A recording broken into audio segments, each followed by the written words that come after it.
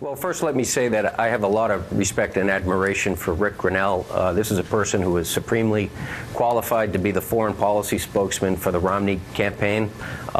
He did decide, for his own reasons, that his effectiveness was going to be compromised, and he made a decision to resign before he officially started. As far as that conference call that you referenced, that was a conference call where we featured our foreign policy advisors.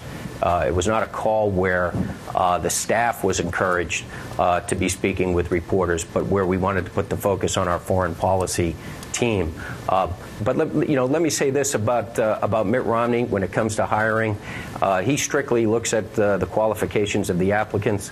He does not consider extraneous factors like race or ethnicity or sexual orientation. And for people who are curious about his hiring record, they can go back and look at the 4 years he spent as governor, where you can see that the hallmark of his appointment process was bringing in the best qualified people, irregardless of their sexual orientation or their race or ethnicity. I'm struck by something you just said, though. You said he resigned because he thought his effectiveness had been compromised.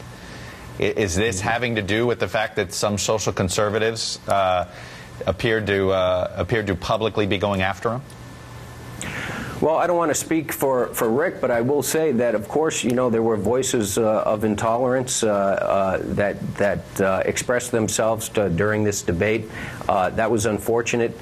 Mitt Romney has confronted those voices of intolerance. He did it last October on stage at the Values Voters Summit, where he denounced some of the poisonous language that is being used by some of the same people who had criticized Rick Grinnell's appointment. So he has a record of taking on intolerant voices within his own party, and it's unfortunate that in this case it led to the resignation of a person that we thought was would have been a fine foreign policy spokesman for us. All right, Eric.